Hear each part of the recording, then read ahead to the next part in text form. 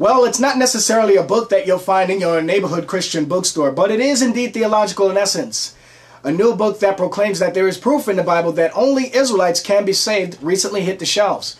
The book, entitled Ain't No Salvation for Esau or Gentiles, gives an in-depth examination of this doctrine from the perspective of the organization commonly identified as the Black Hebrew Israelites.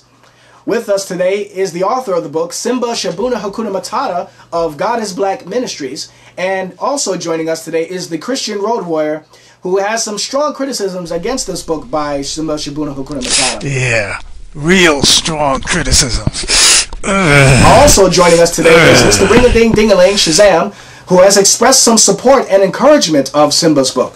Yo, it's your boy Ring-a-ding-ding-a-ling.